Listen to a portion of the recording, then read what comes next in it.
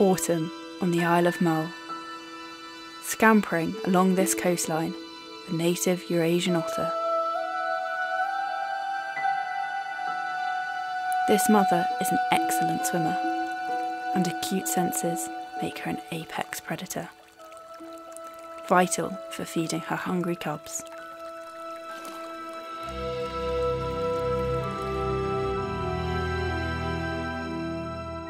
Scent marking is really important for this territorial dog otter.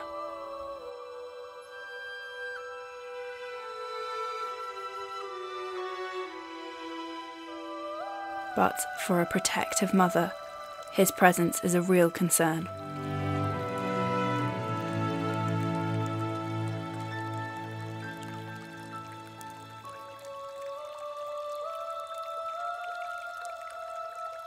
She decides it's time to leave.